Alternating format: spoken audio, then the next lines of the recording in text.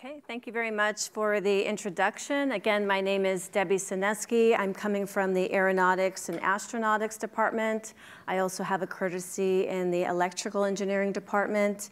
And today I'll be talking about robust sensing technology for energy applications, primarily covering the design of high-temperature sensing technology, which we can use in a variety of power and propulsion applications. So as you may know, sensors are now a huge part of our daily lives. There are more sensors in this room than there are people, right? You guys are probably carrying about 10 sensors in your pocket or your purse if you happen to have a smartphone, such as the iPhone. And sensors are useful because they actually help us provide data to our smartphone about our movement, our placement, and that allows us to interact with the phone in new ways. In addition, sensors allow this device to operate in a more energy efficient fashion. So for example, the ambient light sensor on your smartphone actually will dim the display based on that optical input with the hopes of, again, reducing the power consumption of the phone. So there are other very complex systems that utilize sensors heavily, such as passenger vehicles. As you can see here from this image, there are a whole slew of sensors distributed throughout the automobile. These sensors are used primarily for safety, such as our airbag deployment system. We actually have accelerometers embedded within the automobile that deploys the airbag upon high levels of deceleration. In addition, sensors tell us about the state of our engine. That helps with maintenance and also energy efficiency as well. So recently, there is this vision of creating an industrial Internet of Things and leveraging data and sensing technology in order to create industrial systems such as gas turbines used in power plants and the entire operation of the power plant as well through the use of sensors. So the idea is creating instrumentation devices that can be located on these complex systems that actually haven't been updated in many, many years. So can we have this new data stream coming out and use big data analytics to process that data and then use centralized data visualization systems, maybe your cell phone, for example, in order to actually observe critical information about the way your system is operating. And then use physical and human networks, such as the internet, for example, to actually spawn a reaction based on this incoming data. And then using the cloud to securely transfer this data and store this data. And so it is approximated that using this type of Internet of Things or this new type of data collection and processing can actually save $270 billion over the next 15 years. So really great savings through intelligence and the ability to operate our complex systems and power plants, et cetera, in new ways. So a lot of our industrial power and propulsion systems require new data sets or collection of data sets. So what I showed you was this industrial Internet of Things that has these complex systems, and we would like to collect all types of data streams such as pressure, temperature, gas content, accelerations, for example, and feed that data into the cloud. Unfortunately, a lot of our power and propulsion systems found in subsurface environments or within combustion environments actually have harsh environments within them. So it's actually quite challenging to collect data within these types of conditions, and so robust sensing technology is required in order to collect these desired measurements at extreme temperatures, for example. So a harsh environment to me, and I'll be using this term throughout the talk, is extremes of pressure, temperature, shock, radiation, and chemical attack. And the ability to sense within harsh environments allows real-time monitoring of subsurface environments, combustion processes, and also critical components that are prone to deterioration as they're located in hotspots. So just an example of how sensing technology can actually help with a power generation system. Imagine co-locating sensors, electronic components, and also energy scavenging components on a single chip. And so that chip would actually collect data within a gas turbine, for example. Perhaps this chip is instrumented and located on a turbine blade and wirelessly transmitting data out to operators. This would then allow this complex system, this power generation system, to operate in a more energy efficient fashion and also provide clean emissions as well. So it is approximated that if we improve the efficiency by 1%, on this industrial gas turbine, we can reduce the CO2 emissions by 400,000 tons per year per gas turbine. So even small gains in efficiency have great gains on the environment, a huge impact on the environment. Also, a cost perspective, if one of these blades actually fails, it costs these power plant operators about $1 million a day to open this up and replace a blade. So the ability to obtain information about the state of health within this complex system and within this harsh environment can also produce cost savings. So how is it done today? This is an image of a turbine system undergoing interval-based maintenance, and I like to call this the spaghetti soup sensing approach. So where you have these optical sensors looking inside different optical ports of the turbine in order to assess the health of the turbine and also the process as well. So I think we can do better. I think we can streamline this process. I think we can start to think about new ways of instrumenting these turbine systems and collecting data so that the maintenance process is no longer interval-based, but it's predictive-based. Right? We have this data stream coming out. We can look at anomalies within that data stream and then provide input to operators in a rapid fashion and mitigate any catastrophic events before they happen.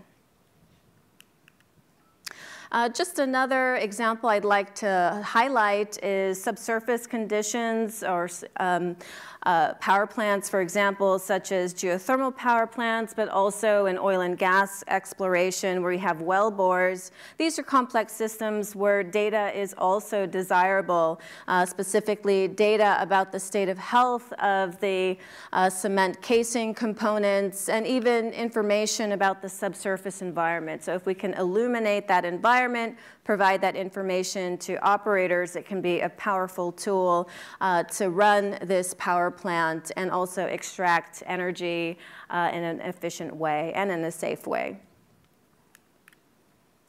So how are we going to collect data within these harsh environments? For the last 10 years, I've been working with a material called silicon carbide. It's a wide bandgap semiconductor material.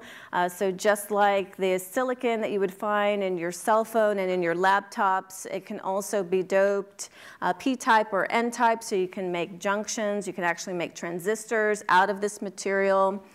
This material platform is actually being developed for the power electronics industry. So it is a material set, again, that is readily available. Although it is relatively exotic in the semiconductor community, there is a lot of effort in developing and maturing this material platform. So I've been working with this material to make sensing devices. And so this chart shows just a comparison of silicon carbide with respect to other semiconductor materials. So what stands out to me is, number one, the sublimation point at 2800 degrees Celsius. So this is thermally a very, very robust material. It takes a lot of energy to break apart the silicon and carbon atoms. Also, the energy band gap stands out to me at 3.0 eV. That corresponds theoretically to a temperature limit of 1000 degrees Celsius. So you can have a transistor theoretically operating at 1000 degrees Celsius, whereas silicon, the band gap at 1.12 eV, corresponds to a temperature limit around 250 degrees Celsius. So your cell phone most likely wouldn't work at 250 degrees Celsius. Also, the chemical stability of silicon carbide stands out to me. There are no wet chemicals that etch silicon carbide at room temperature. So you can imagine it would operate and function within hot oxidizing environments. This is some results of exposure testing of silicon carbide within supercritical environments that you would find in a geothermal reservoir, where the pressure is 100 megapascal and temperature of around 422 degrees Celsius.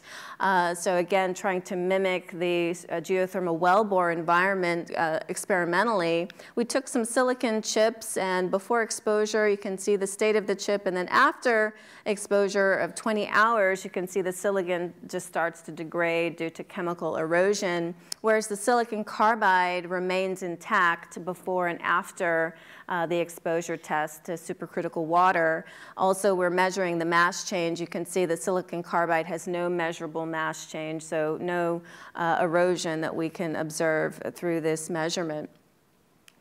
So imagine taking the silicon carbide and making a sensor chip, perhaps a multifunctional sensor chip where you have strain, pressure, temperature, and acceleration all on a single chip.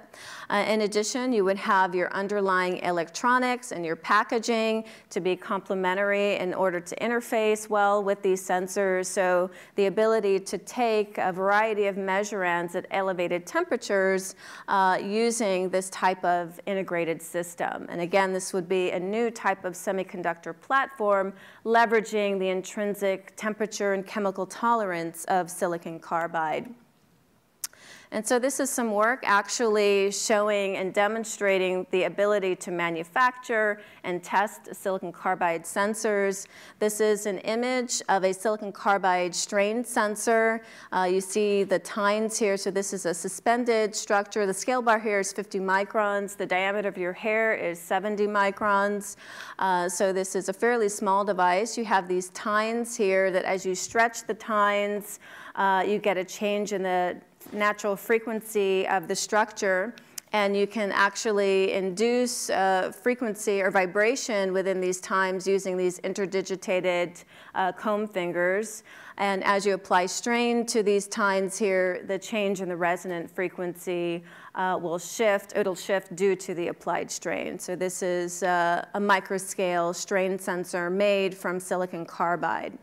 And we do that by using microfabrication processes to pattern the silicon carbide and also release the underlying substrate. So this is a freestanding structure here. This device was tested at 600 degrees C using an IR lamp, so locally heating the backside of the chip. At this point of the project, we didn't have the electronics. We were developing them in parallel. So the interface electronics were polymer using PCB, so low temperature. But we were able to locally heat the actual sensing device using an IR lamp, and then also exposing the unpackaged sensing device to a very hot oxidizing environment, dry steam.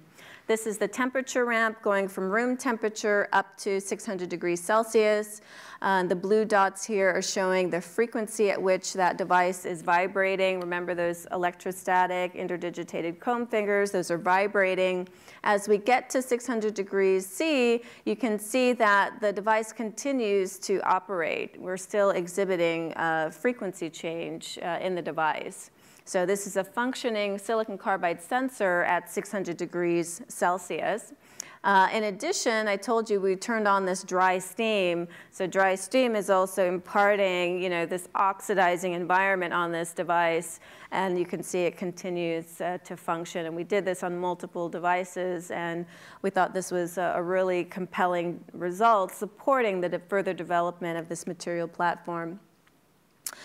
This is an image of an all silicon carbide circuit, individual components. So we have differential amplifiers, JFET components, a little bit of digital logic as well, all made from silicon carbide. This is a cross-sectional image of an individual transistor. You have some p-n junctions here, and then ion implantation to create your source, drain, and your gate. And this wafer structure is something that you can purchase commercially. But we did some post-processing to create the passivation and metal interconnect as well. This is an IV response of an individual transistor going from room temperature up to 600 degrees C. So again, a functioning transistor device at elevated temperatures. In addition, you can perform energy harvesting. So if I'm trying to co-locate sensors and electronics within a gas turbine blade, there's all sorts of vibration, pressure pulsation that you can harvest and perhaps feed that back to the sensors so that you don't have to replace any batteries, for example. So creating this autonomous sensing system. This is a diaphragm here that's sensitive to pressure pulsation. It's made of silicon carbide and also aluminum nitride, which is a piezoelectric material. High temperature piezoelectric material, so as you stretch it and it displaces due to pressure pulsation, you could actually generate a voltage. And couple this to a supercapacitor, for example, and power up your sensors and electronics. This is a larger scale example of a high temperature sensor node that is wireless using a cold pit circuit. So you have your silicon carbide transistor, off-the-shelf, military-grade high-temperature capacitors and resistors, and also your sensor device, all packaged on a ceramic board with an antenna so you can perform the transmission of the data. And this was able to transmit data approximately 1 meter at 400 degrees Celsius. So imagine further reducing this type of device using advanced microfabrication techniques where you would integrate the sensor onto the chip along with the electronics and the passive components and the antenna. So in addition to energy efficiency and the ability to use sensors to allow energy efficiency, I think it's important to take a look at our power and propulsion systems and how they impart harmful emissions on the environment. So as you can see from this chart, our energy sector is actually producing quite a bit of harmful gases such as CO2, methane, and nitrous oxide, for example. So imagine tackling this problem through, again, instrumentation or co-locating sensors inside of your automotive engine. So the sensors would be detecting optical signatures, pressure, chemical content, feeding that information back to control circuits so that you can adjust your air-to-fuel ratio or your spark timing on demand in real time. That would allow your engine to operate on new fuels and also in an energy efficient and in such a way that you would have clean emissions. So just taking a look at the California regulations, they're actually regulating the standards on automobile emissions. So in order for a car to have the low emission vehicle 3 standard or the LEV 3 standard, it has to have very low levels of particulate matter and MOG, NOx, and CO emission levels. So this LEV 3 standard is demanding 73% reduction in emissions by 2025. And this is just a chart showing some of the again, regulation of the levels coming out of the vehicles per mile. Just taking a look at soot particulate matter. So in this year, 2015, they're regulating 0.01 grams per mile of soot particulate matter. That corresponds to roughly about half the size of a grain of rice. In 2028, that is further reduced down to 0.001 grams per mile. So really just very, very small levels of soot particulate being allowed. So this is really demanding new types of technology in order to allow our vehicles to operate in a clean and energy efficient way. So another material set that I've been working with is gallium nitride. It's another wide bandgap ceramic material. You can see here the melting point is 2,500 degrees Celsius. Also the bandgap is slightly higher than silicon carbide. So again, we can think about having functioning devices at temperatures as high as 1,000 degrees Celsius. It is also a piezoelectric material, and so you can think of creating new types of devices with this platform. Gallium nitride is also an emerging platform in the power electronics community due to its temperature handling and ability to handle very, very high voltages. Gallium nitride is being explored to create high power electronics, in particular the high electron mobility transistor. And so you create the high electron mobility transistor, or the HEMT, by sandwiching a slightly doped variant of GaN or AlGaN on top of the gallium nitride. And that slightly doped variant creates a strain at the interface, and that strain causes a quantum well at that interface, so a high sheet of electrons. People call that the two-dimensional electron gas. And so that two-dimensional electron gas is a way of transporting electrons. So you can actually make transistors out of this material.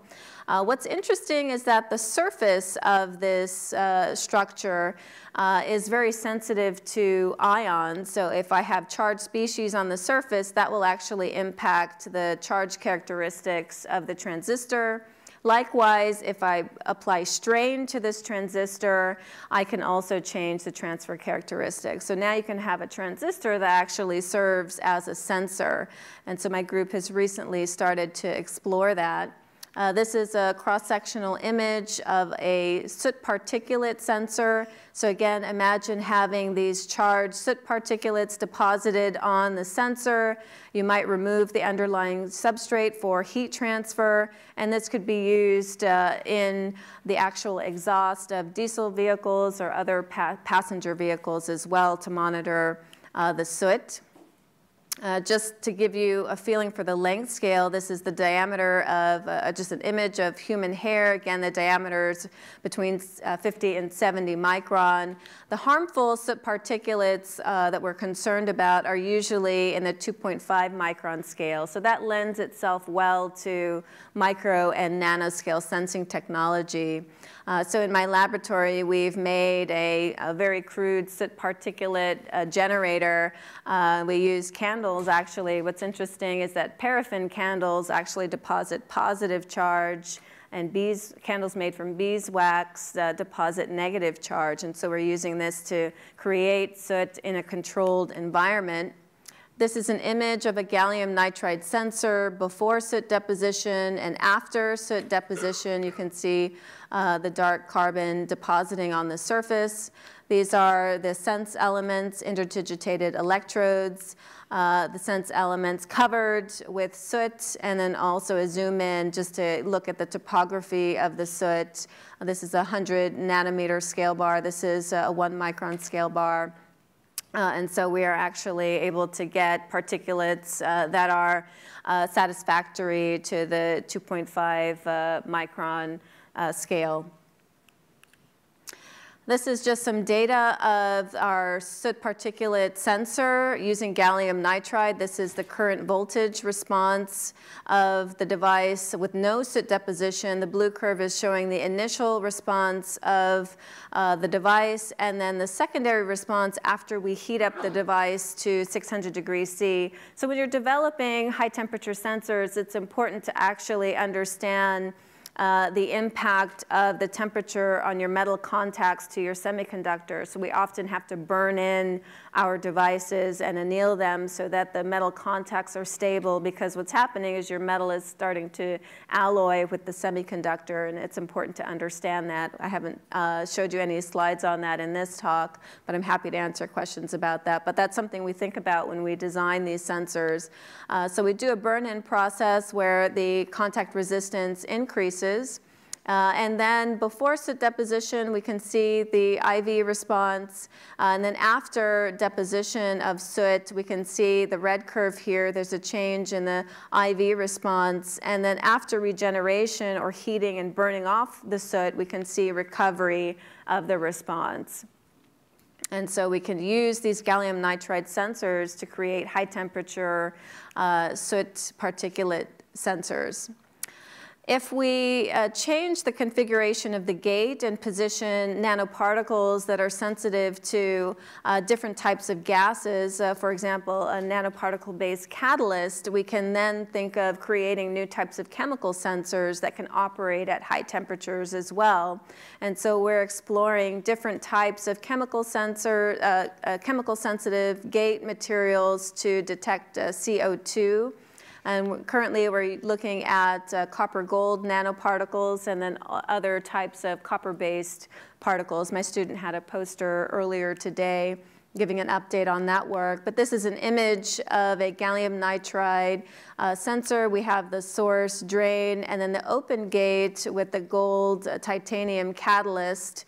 And we're in the progress of testing this device under controlled CO2 and humidity environments. And so the idea is that we can relate the concentration of CO2 to the IV characteristics of the sensor.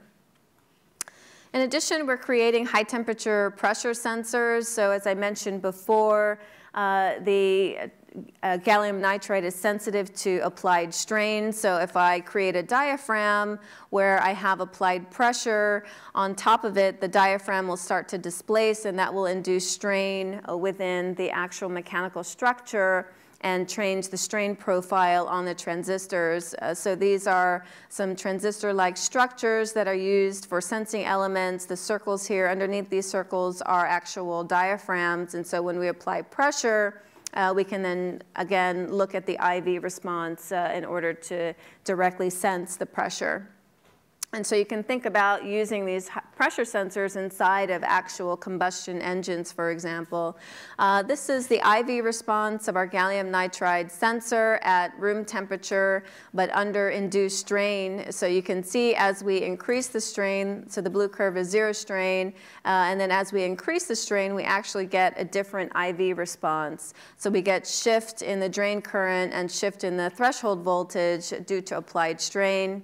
And we've also studied the high temperature response of the sensing element at 600 degrees C under different gate voltages. So we're again able to have a functioning sensor or transistor device at temperatures as high as 600 degrees Celsius. So what I've shown you so far are two material platforms, silicon carbide and also gallium nitride, that can be used to make transistors, sensors, energy harvesters, and other electronic components such as resonators that are often used in communication. So imagine co-locating all of these devices to create this new high temperature sense node to satisfy a variety of power and propulsion systems. In order to collect data inside of them, again, data about the combustion processes, the state of health of critical components, and the state of health of subsurface environments. There's still a lot of technical challenges left, such as where to place the sensor, what are the power sources, data analytics, and communications, and I think these are all application specific. And just to summarize, I've shown you two ceramic semiconductor material platforms that are emerging in the power electronics communities that can be used to create harsh environment sensor technology, silicon carbide and gallium nitride, and these can be used to illuminate the properties of combustion processes, subsurface conditions, and structural health. In addition, there are other technologies such as metal interconnect and packaging that are required in order to realize, and communication, in order to realize a functioning sensor chip. So that concludes my talk. I'm happy to take any questions, but before that, just want to acknowledge my group, alumni, funding, and also collaborators. Thank you, Professor Thank Senesky. you.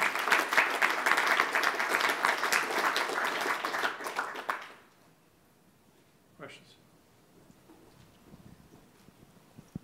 Thank you. Yeah, my name is Mike Chimay with Baker Hughes. We would be very interested in some of the high-temperature electronics, and one of the parameters that we would be very interested would be density and viscosity measurement at high temperature.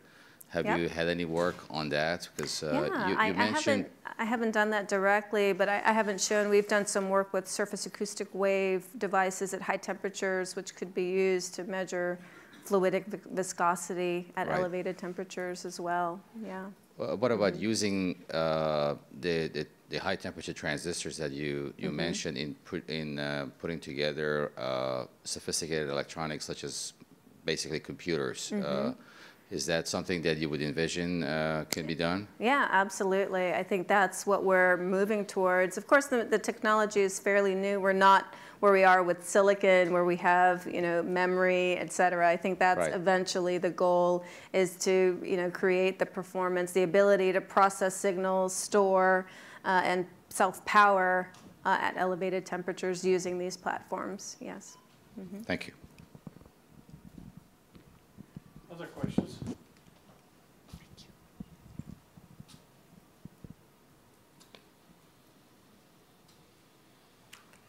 Nope. There's one question over there.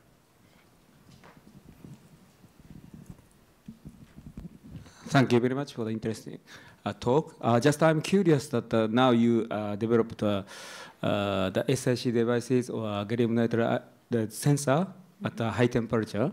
But also in that case, you need some kind of the packaging materials which can stand against such high temperature, right? Yeah. Without that, you cannot implement this technology, right? Right, absolutely. I think the packaging and the interconnect, as I said, which is really a big part of it, because the semiconductors, what I've shown you, they're inherently tolerant, but it's how do they interact with the metals. Again, the exterior packaging is critical as well. So there are works being done to create high temperature ceramic packaging as well. Yeah. So do you also develop such kind of the packaging materials using like ceramics or some other that's high temperature materials? Yes, absolutely. And we design those that are application specific. So for an automotive case, you might think about using spark plugs for packaging. For oil and gas, it's going to be slightly different. Okay. Thank you very much.